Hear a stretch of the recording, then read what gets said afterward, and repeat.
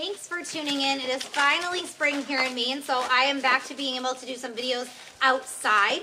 This is my crazy pack of dogs. We have 4 dogs right now. For those of you that don't follow me, I rescue dogs, so we've had anywhere between 1 and 7 dogs at one time.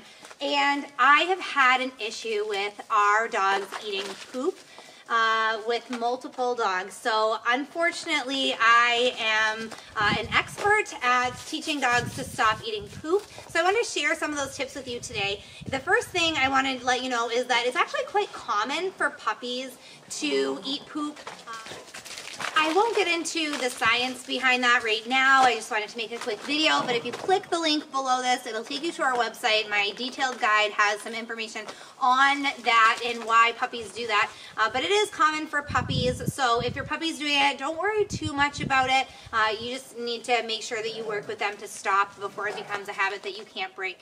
So the first thing you want to remember is that, especially with puppies, if you're jumping around, waving your hands, yelling, chasing the dog away from the poop, they're going to think that that's a game. That becomes fun to them, and so they're going to keep doing that because they know that the response that you're going to give is something that seems fun to them. So do not wave, do not yell, do not try and chase them away from it.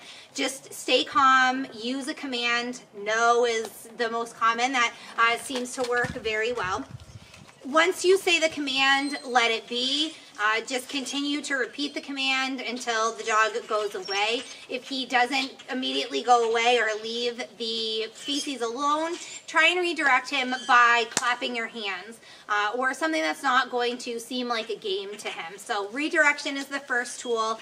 There are different reasons for dogs eating poop, especially older dogs, so finding out what that reason is could also help you. For example, boredom. Sometimes when dogs are left outside all by themselves, you know, there's not a lot going on. They find something to entertain themselves. Dogs like gross things, and unfortunately, one of those things that they'll do sometimes is eat poop. So make sure that, you know, if your dog's just sort of sniffing around the yard, there's not much going on, and you think that he might be eating poop out of boredom, go out there, play with him, grab some toys, play a nice game of fetch, things like that. Take him for a walk. That might stimulate him a little bit more than just being in his own yard.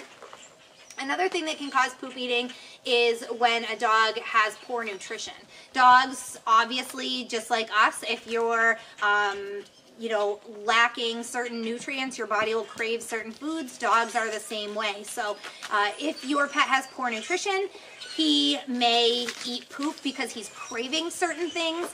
It also could be that if you're feeding a food that's not highly digestible, that it's kind of coming out the same or similar to the way that it's going in. So it may smell similar to his dog food. Some of the ingredients may not digest fully, so you know, there's still nutrients in that food that your dog's craving.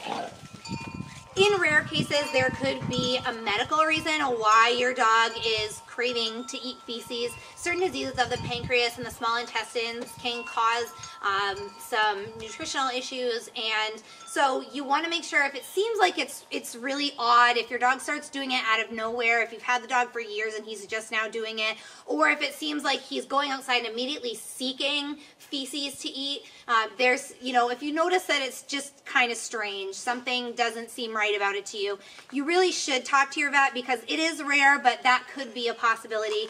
And if for whatever reason you can't get your dog to stop eating poop, leash walking is the best way to curb that.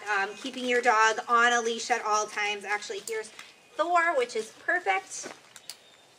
So, you know, keeping your dog on a leash, when he goes to eat feces, you can just calmly say no and give him a little tug to come in a different direction. So that's the easiest, best way to do it. If you have any other questions, feel free to send me an email. Thanks for watching this video guide.